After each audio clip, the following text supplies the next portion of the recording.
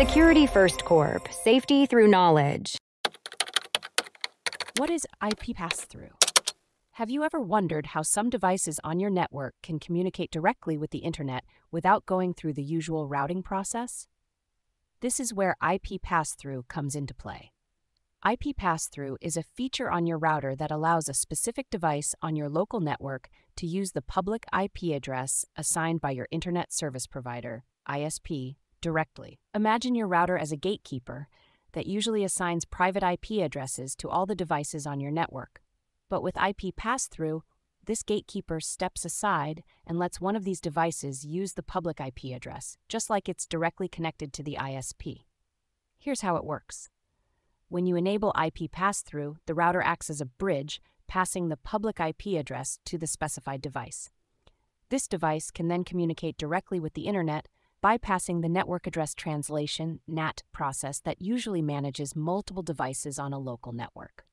To set this up, you need to go into your router's settings, specify the device that will use the public IP address, and configure the router to pass through the IP address.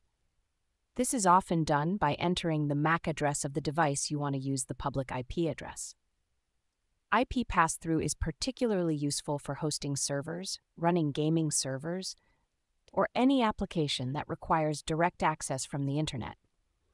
It improves network performance by avoiding the delays associated with NAT, which is crucial for high-speed and latency-sensitive applications.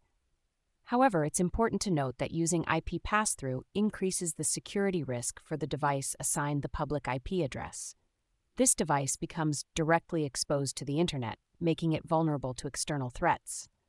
So, it's essential to ensure this device is well protected with the latest security patches and continuous monitoring. In summary, IP Passthrough is a powerful feature that allows a device on your network to communicate directly with the internet using the public IP address, enhancing performance but also requiring careful security considerations. Thanks for tuning in to our video. Please like and subscribe and leave a comment below.